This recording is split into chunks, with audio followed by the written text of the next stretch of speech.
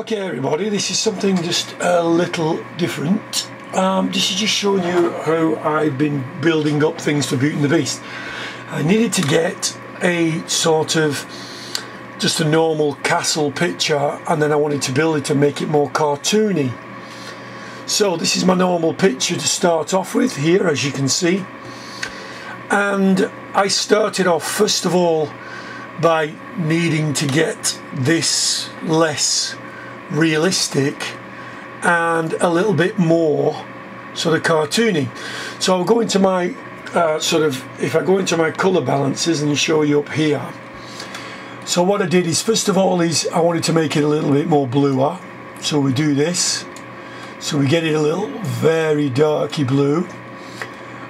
Maybe you just have a little check with that. Can just make it a little more cartoony, as you can see there. Turning it down a little bit more. Once you've got that sort of in place, then I go back into my quality for a different one, and then go into the brightness contrast, taking it really down so it's a sort of dark battlements like this. Maybe turn the contrast up a touch like that, just give it more definition. So now I've got my dark battlements, which I'm not, if you can just see it more on the thing, and then now what I need to do is green screen this out.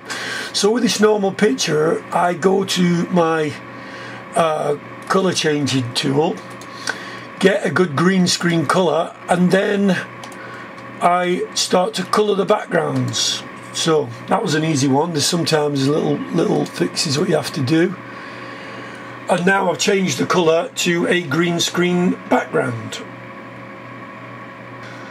Okay, the next bit is I go to my timeline on my video editing software. I'm using the Pinnacle 23, which is quite a powerful one. Then we find our picture with the green screen and darkened, and we put this onto our timeline.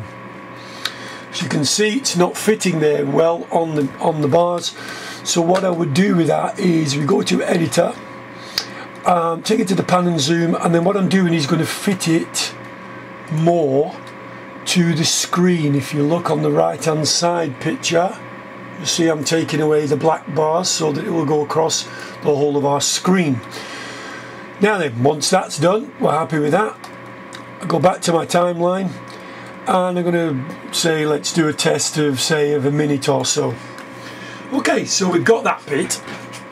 Next, after that, I've got some dark sky that I've chosen, and this particular one I'm just overlaying onto the second line, and then I'm just going to take the logo out first of all. So now we're onto this one, and then we have to key. Once we've got the background in there, then next we go to our screen editor again, because we've made a green screen. So we go into effect, look at our keys pad, and then take the green screen off. Now what this enables us to do, in fact I think for that one I needed to pan it and zoom a little bit for that as well also, just to get those clouds a bit higher at the top. That should be enough. So if you run this now together, now what we have is the dark screen with some lighting effects and more dramatic and thunder and lightning in the background. Seems to work. Okay, the next part of the process for me would be, I've now got into my sound effects libraries, and I'm bringing down this particular sound effect, which is a thunder and lightning sort of sound effect. And as you can see it there. Now this one is a little bit dramatic, because this one, which I intended it to be, is going to be the fight scene and death scene of Gaston. I'm turning the sound down a little bit so it's more in the background. And now you can see the composite of them working together gives it a little bit more, just a little bit in the background. Okay, so the idea of that is just gives it a little bit more depth. Okay, so the next piece that I did is I've just dragged in a piece of music onto this channel here. And the idea, this is just probably not the music I'll use, it's just for demonstration purposes. This is from the cartoon. I'm going to be using a specialised track for this for us. And at the bottom, so now as you can see right at the bottom there, and I'll try and zoom in for you a little bit.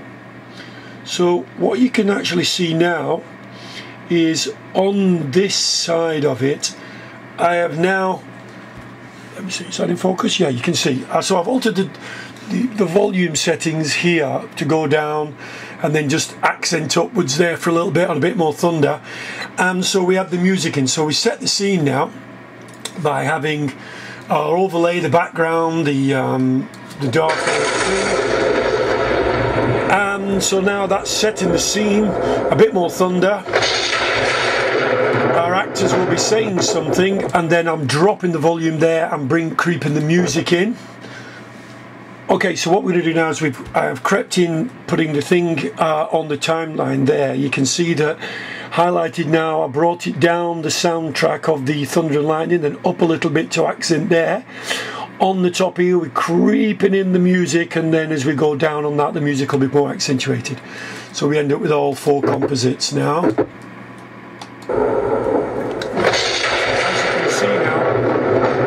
So the actors are coming in there. As you can see now, the music starts to creep in now. The thunder and lightning's gone down. Our actors will be saying something there, and then the music will creep up into the scene. And then I've brought the volume up a little again here, just for another accent of thunder.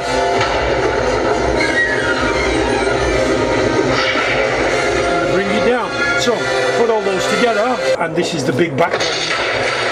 Thunder and lightning going in the background with our actors, and then we creep in the music slightly there.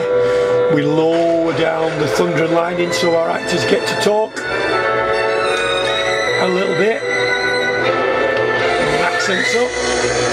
The music goes bigger, a little bit more accent of the thunder and lightning brought back up.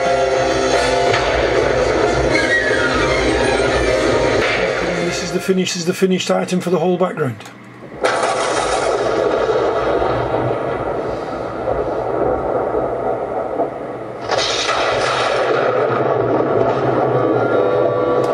And you can see the full composites all together. This actually on the camera here is a little brighter than it is. The camera's just trying to pick it up. That's a little darker on the finished product. Now we have the music, the effects, the sound effects, the lightning coming in and out. Now we bring in the castle flats that will go here in front, which will make it 3D and raised.